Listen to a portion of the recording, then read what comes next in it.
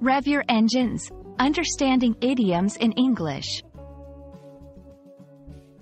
Hello, language enthusiasts. Today we're diving into a fascinating English phrase, rev your engines. This expression is more than just words, it's a burst of energy and excitement. Whether you're a car enthusiast or simply curious about English idioms, you're in the right place to learn about this dynamic phrase.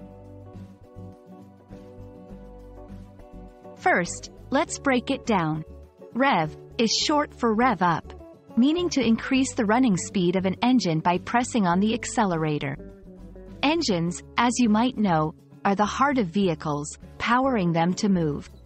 So, when someone says, rev your engines, they're literally talking about making an engine run faster. Imagine sitting in a car, pressing the pedal, and hearing the engine roar to life.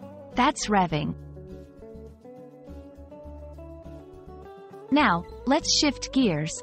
Beyond the literal, rev your engines is a popular idiom. It means to get ready, prepare for action, or build excitement. It's often used to motivate or energize people, similar to saying, get ready to go, or prepare for action. Picture a racetrack, where drivers rev their engines before the race starts. It's all about building anticipation and readiness. Understanding is easier with examples, so let's explore a few. 1. Before a competition, a coach might say, rev your engines, team. It's time to show what we're made of. 2. In a meeting, before launching a new project, a leader could motivate their team by saying, let's rev our engines and tackle this challenge head-on. 3. Personal motivation.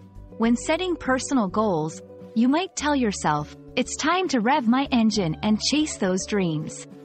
These examples show that rev your engines is versatile, fitting into various scenarios where encouragement and motivation are needed.